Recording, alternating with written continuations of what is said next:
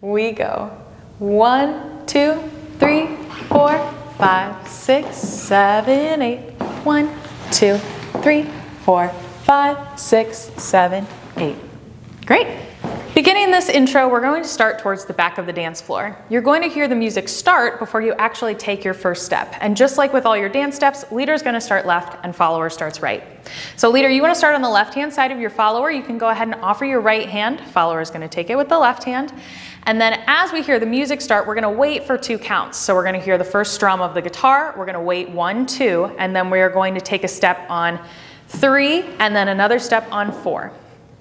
So timing-wise, this will follow your rumba timing of slow, quick, quick, slow. So when we start the dance, that's going to be on a slow.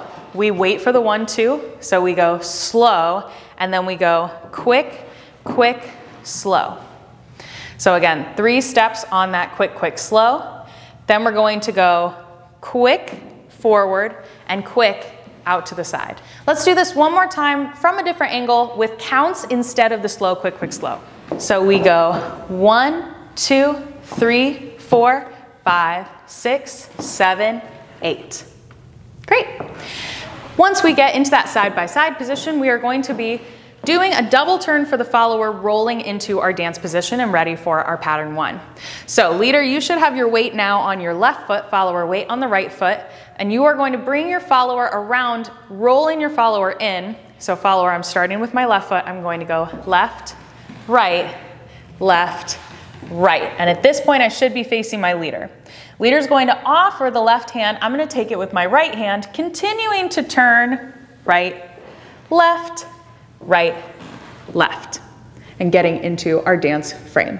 So leader, your footwork doesn't really change at all. You're just sort of staying in place. You can shift your weight if you need to adjust as your follower is coming through. What you mostly want to be thinking about is your arms, making sure that you bring your follower in really close to you. So make sure to not let go with that right hand until you absolutely have to.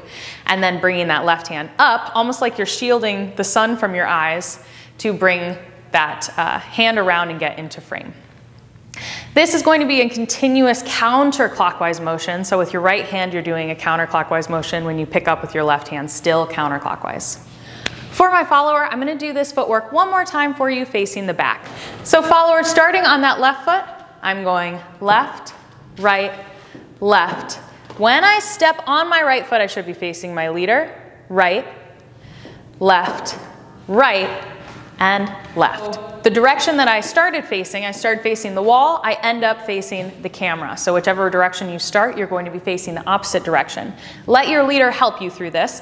You can also spot your leader to make sure that you are staying on track instead of kind of turning all over the place. And the last recommendation I have is really small steps. The smaller your steps, the more controlled it's going to be. And again, looking for your leader, trying to find your leader in the space, and keeping your steps really small is going to help this stay nice and controlled. We're going to bring our partner back, and we are going to do this entire thing for you from a different angle.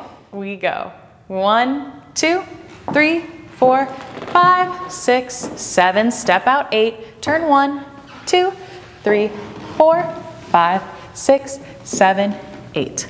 Great. And we're ready to start our pattern 1, which we'll go ahead and demonstrate and then break down.